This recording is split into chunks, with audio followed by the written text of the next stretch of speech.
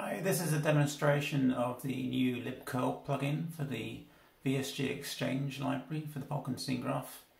This enables us to load data, in this case a page database, over HTTPS.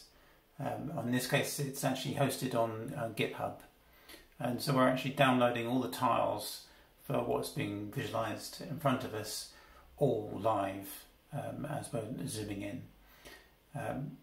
What you'll notice is that as you zoom in, you can see the tiles paging in a little bit abruptly because it's just over the internet.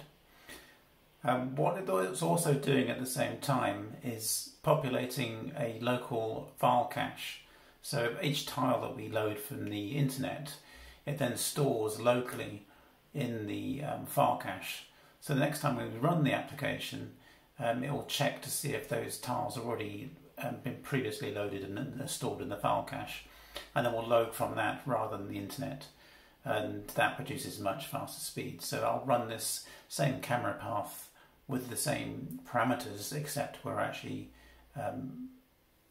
using the actual file cache, and you'll see a marked improvement in the rate at which tiles are pulled in.